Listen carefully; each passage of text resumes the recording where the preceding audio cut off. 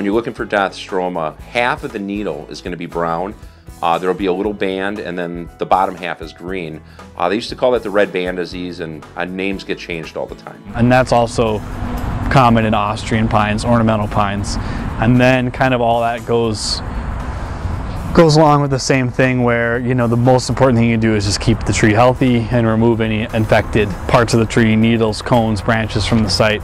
We can spray in the spring to treat that with a fungicide.